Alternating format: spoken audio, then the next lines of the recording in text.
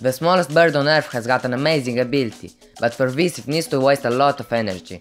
Luckily the Hummingbird, the energy management master, knows some tricks for dealing with this problem. Stay tuned to learn more about hummingbirds. I'm Mario and this is M from Animals.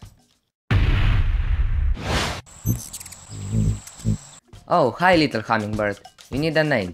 I'll call you Johnny. Hopefully you're a male. So let's start.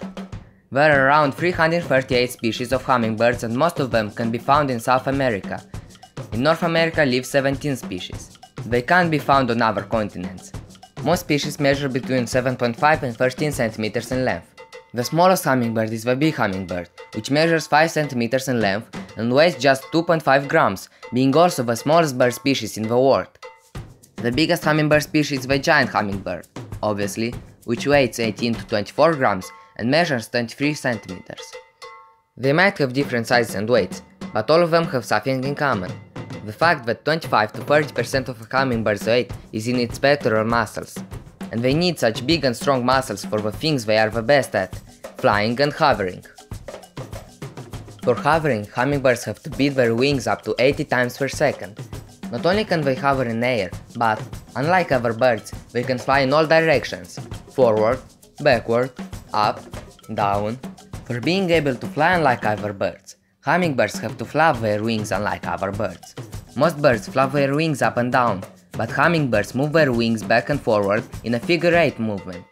When hovering, they have the highest metabolic rate of any vertebrate, which means that they lose a lot of energy. That's why they eat sweet flower nectar, which is rich in glucose, a big source of energy.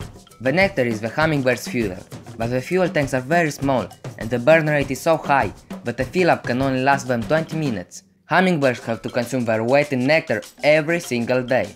Plants need them because hummingbirds visit lots of flowers every day, transporting pollen so that flowers can reproduce. That's why most flowers are colorful and have a perfect shape for a hummingbird's long, thin beak. The hummingbird uses its hovering ability and inserts the beak into the flower, drinking nectar up to 20 times a second. But they don't suck the nectar. Instead they use their special tongue, which is divided into 4 filaments. This technique is very efficient so that the hummingbird will drink the nectar in a few moments and will fly to other flowers. But food isn't the only source of energy which is wasted so fast. For proper functioning, hummingbirds need a lot of oxygen. Hummingbirds can live at higher altitudes, where the oxygen is 40% more scarce than it is at sea level. In some species, hemoglobin has evolved to grab oxygen molecules like a magnet. They can resist when a human would fall into coma due to the lack of enough oxygen. Every species can resist to the amount of oxygen like at the peak of a mountain Everest. We can see that they lose a lot of energy and they have to refuel all the time during the day. But what happens when it is night? The hummingbird can't afford to sleep, because it will still use too much energy to survive a night without refueling. They shut down and enter a state beyond sleep, torpor. Torpor is similar to hibernation, but it lasts only one night. During the torpor, the metabolism slows down by 90%, the heart rate goes from 1000 beats per minute to 70 beats per minute, and the body temperature goes from 40 degrees Celsius to about 8 degrees Celsius, and this happens every single night. Quick fact, hummingbirds can't walk or jump, because their legs are very small and light, which is an advantage during flight. However, they can use their legs for eating. Oh, that's so cute. You wouldn't say that if you knew that hummingbirds are the most aggressive birds. What? Those small, cute, fluffy birds? They can't be aggressive. All you have to do is just zoom in a little bit. I knew Johnny is evil. I'm still gonna like you, little boy.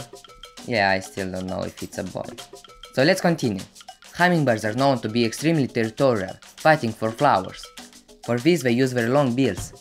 During fights they defy gravity and perform high-speed maneuvers. They push themselves to the limit, their heartbeat reaching 1200 beats per minute. But let's talk about something less aggressive, like mating. Some species like the long-tailed hermit will sing for attracting females. Males will form a group and will chirp in the same rhythm, competing for attracting females. When the female chooses a male, he will dance in front of her. Other species like the Costa's hummingbird use their glowing mask to impress the female. After mating, the male leaves the female alone. Wait a minute, Johnny is a female? Well, this is a good opportunity to tell you more about the hummingbird's nest. The hummingbird can build the nest in a lot of different places, like on a leaf, using different materials like dirt, grass and spider silk in 5 to 7 days. Here, it will usually lay 2 eggs. The mother will feed the babies with tiny insects because they need proteins. When they will grow up, they'll use their amazing hovering abilities for 3 to 12 years, until they die. I just wanted to talk about their lifespan. Anyways, if you enjoyed this video, give a like and subscribe for more upcoming videos.